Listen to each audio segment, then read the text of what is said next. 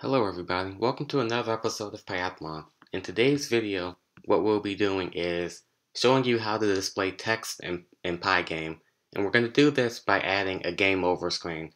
So once our character comes into contact with our zombie, which we've implemented in our collision detection video, then we're going to show them a game over screen saying game over or you died or something along those lines. So let's dive right in.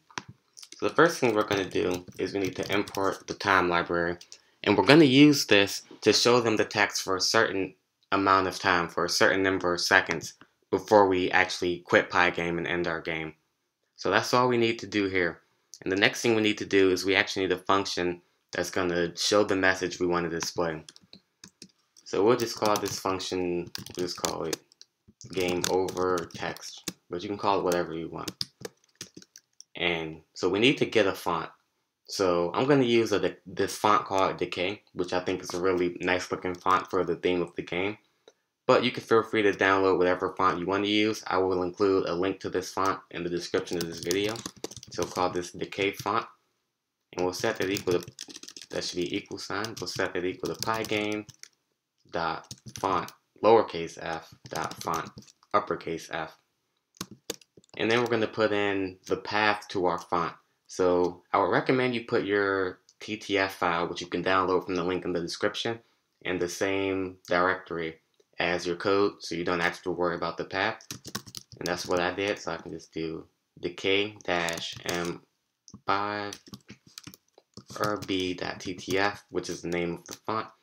And we're going to have to give it a font size. I'm just going to do 36, but you can play around with that number and change it to whatever you want. Alright, so we're going to need a surface to display our text to. So we'll call this text underscore surface. And we'll set that equal to our decay font. And we'll render. And here we're going to put in the text that we want the user to see. So we'll just say you died. The next argument, we'll set that equal to true. And here we have to put in the RGB value for the color of our font. So you know this is a zombie game, so I want it to be in a pretty intense color. So I'll just do red 255, green 0, blue 0. So it's just going to be an intense red color. The next thing we need to do is actually add this text to our screen. So we'll do display, or game display is what I call it. .flit, which remember just write something to the screen. We're going to add that text surface.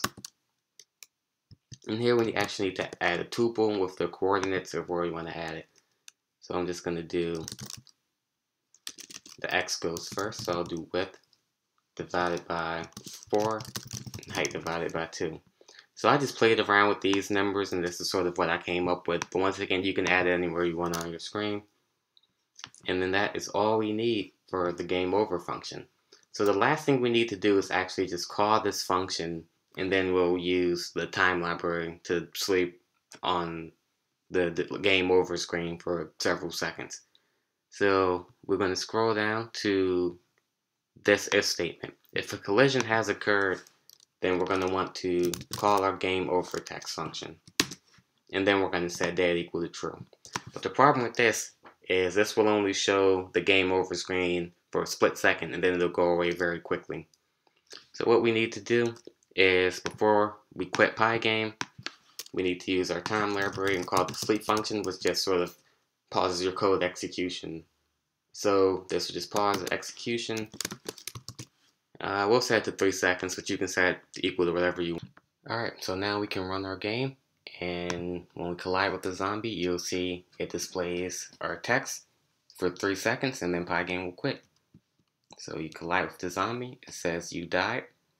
And then after 3 seconds, the game quits. So I just want to thank you all for watching. And as always, then feel free to like, comment, and subscribe if you like the video. As well as like us on Instagram and Twitter. We post a lot of good tech tips to our Twitter account. And we post some really good memes to our Instagram account. And be sure to visit pyathlon.com. And be sure to subscribe if you haven't already.